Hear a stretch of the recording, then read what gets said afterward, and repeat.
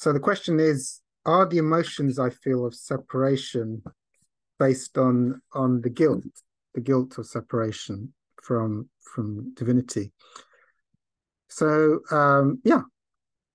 So let's say there is the choice to choose to experience duality and to leave that infinite, timeless, non-changing light and love, to experience separation. In that choice, of course, comes the guilt of separation.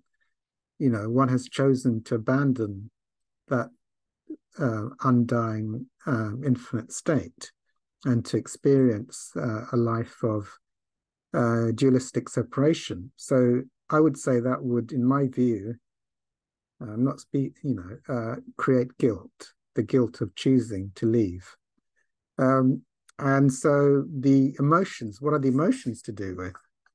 Well, the emotions are to do with, with every choice, especially the choices that choose to get further away from the non-dual, like to attack, to blame, to resent, to grieve, to identify with more and more limited aspects of self, will create an unconscious feeling of guilt, of going even further from the truth.